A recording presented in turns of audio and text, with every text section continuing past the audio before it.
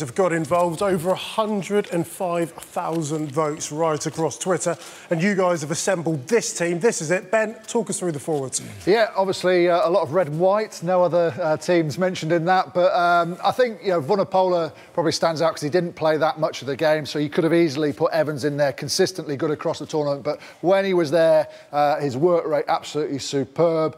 Big battle between Owens and George, that was the closest in terms of the voting, only 2% between them. Maybe slightly more around the field with ball in hand, but his leadership and what he did in the tie, absolutely superb. I think this picked itself. George Cruz on absolute fire, having had that dip after the Lions tour, is now back absolutely at his best. And this man, who was already world class, probably one of the best lock in world rugby, is playing even better now, and his leadership qualities were a huge part of them winning the Grand Slam.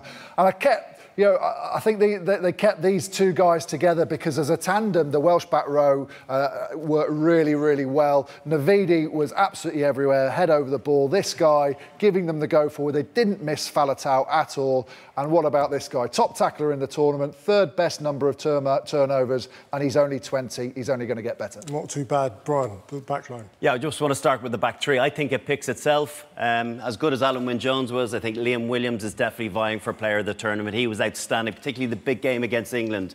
The find of the Six Nations, Josh Adams, outstanding, going back to Cardiff now next season. So we're going to see a lot of him in the red jersey. Johnny May, for me, the most improved international player out there.